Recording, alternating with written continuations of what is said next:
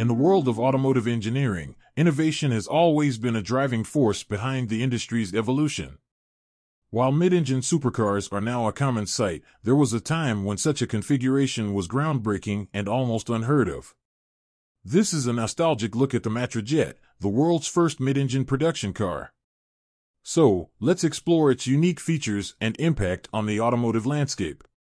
The Jet, introduced in 1962, was the brainchild of René Bonnet, a French racing car driver, and Charles Deutsch, an engineer.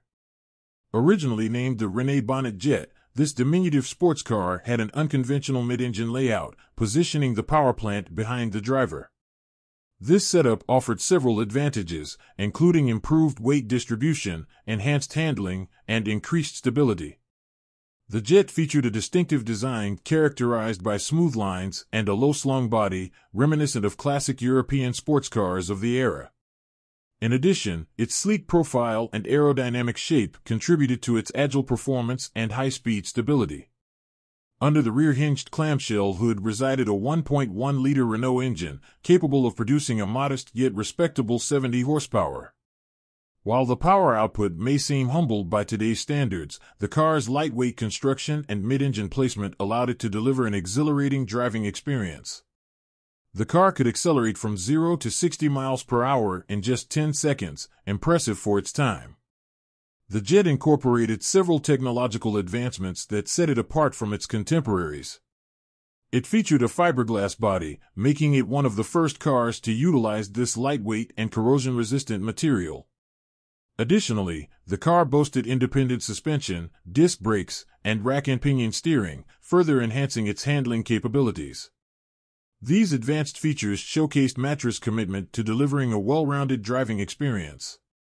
The Jet's introduction marked a turning point in automotive history, revolutionizing how sports cars were designed and built. Its mid-engine configuration became a blueprint for future generations of supercars, influencing renowned manufacturers like Ferrari, Lamborghini, and Porsche. Even though it is influential, it is not as expensive as you would think. A few years ago, a clean example sold at an RM Sotheby's auction for €36,800, or about $39,500. Although production of the Jet was relatively limited, with around 1,500 units produced until 1968, its impact on the automotive industry cannot be overstated.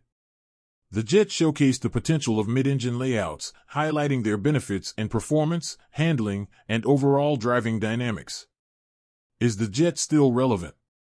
The Jet, the world's first mid-engine production car, holds a special place in automotive history. Its quirky design, technological innovations, and impressive performance set a new benchmark for sports cars of its time. While the Jet may have faded into obscurity, its influence can still be felt in the supercars and sports cars we admire today.